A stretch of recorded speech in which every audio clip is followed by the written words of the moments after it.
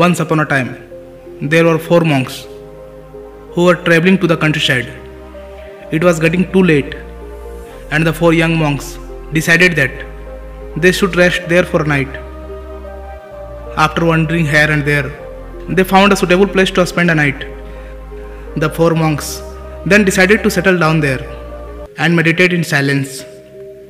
Before going to sleep, they used to do same whatever they always do. It was getting dark, so they lit the candle and decided that they will meditate by looking at the candle and stay keep silence. No one will speak anything, no matter what happens. As the night progressed, the wind blew strongly and the candle was about to extinguish. "Oh no, the candle is about to go out," said the first monk. "We are supposed to meditate in silence only," said the second one. Then third monk said, "Would you be quite please, both of you also broken your silence?" Just then, the fourth monk said, "Ha ha ha, I am the only one who did not speak." Now, if we observe among the 4 monks, we will find that each monk broke the silence for a different reason. The first monk got distracted by one aspect of his experience, which was candle, and forgot what was more important. The second monk was more worried and distracted about the others not following the rules. Then in actual practicing himself, the third monk laid his anger towards the first 2 monks.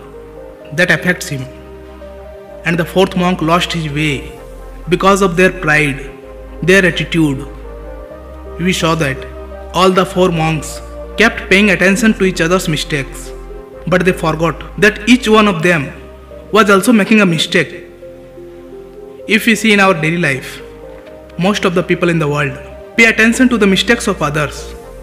They always criticize others for their mistakes, but they do not realize their own mistake, what they do. Such people should remember that whenever they point a finger at someone else, 3 fingers are pointing towards their own side.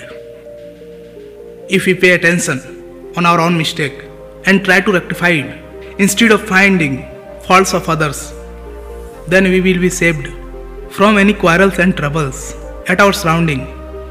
Therefore, never be too quick to judge others, because of the maximum chances are you are not always perfect yourself.